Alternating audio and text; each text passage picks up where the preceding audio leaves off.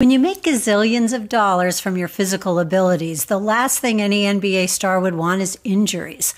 I'll be sharing 3 stories from the greats about their experience with acupuncture. Find out who was the unlikely connoisseur of ancient medicine, who was reluctant because of needle fear, and who strongly recommends acupuncture to other players.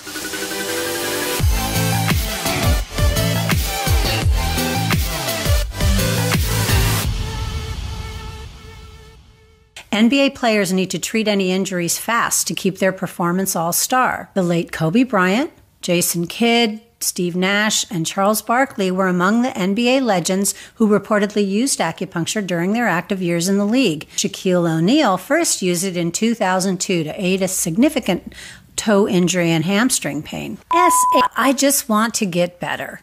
I tried it and it worked really well.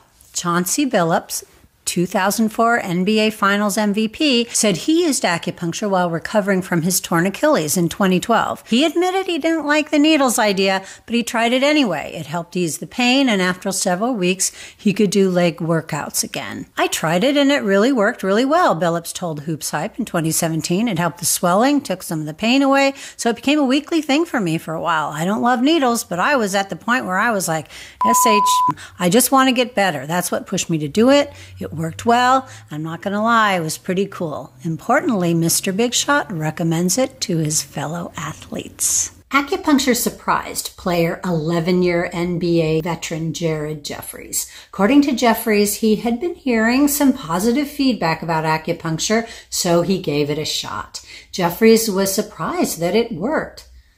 Why are these players all so surprised? Acupuncture's been around for centuries. Anyway, it was for my knee, and I'd heard that acupuncture would help certain muscles around my knee relax, Jeffrey said. I went to see an acupuncturist when I was in Washington, and I liked it.